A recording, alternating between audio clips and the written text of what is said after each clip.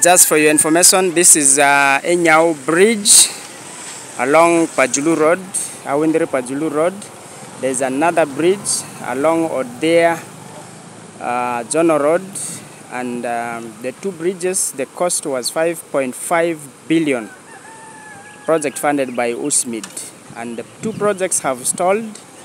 Work has not been done in time. The project period expired, and this is the challenge we face in Uganda. And for those supervising, implementing should take responsibility. Otherwise, this is a road that would make movement easy, connecting Arua district to Arua city, and the road, the Pajulu road, needs to be paved. This is one of the factors that can lead to a better city. And so, this is the project that has stalled, you can see, and the work period expired.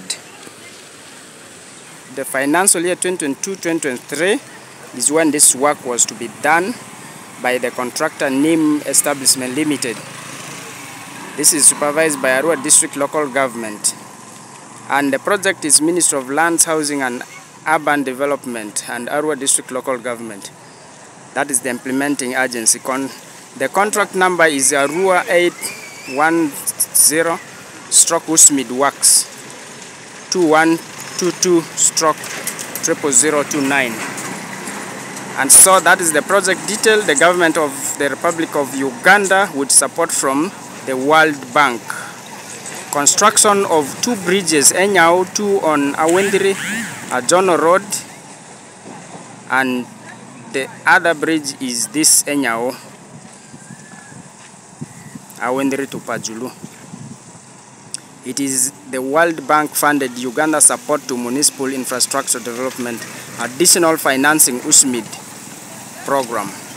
And so let's get interested why such projects stall, why work is not done in time, and why we cannot be able to deliver work as expected.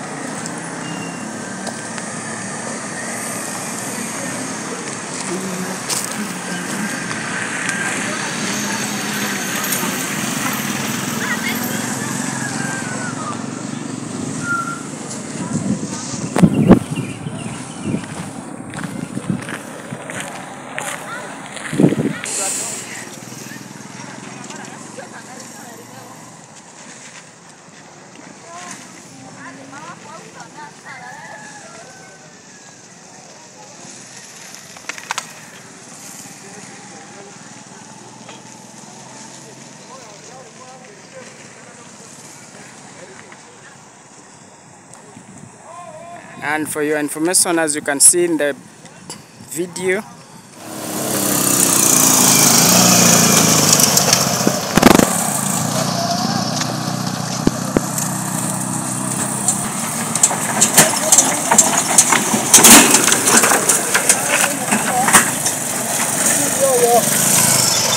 just like I said, you can see the stretch of the road. It's terrible, yet it's a very busy road.